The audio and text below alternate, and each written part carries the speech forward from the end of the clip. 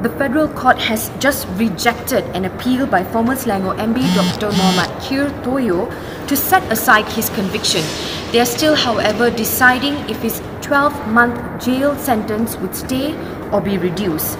Chief Justice of Malaya, Zulkifli Ahmad Makinuddin, who chaired a 5-member panel, said that the decision was a unanimous one.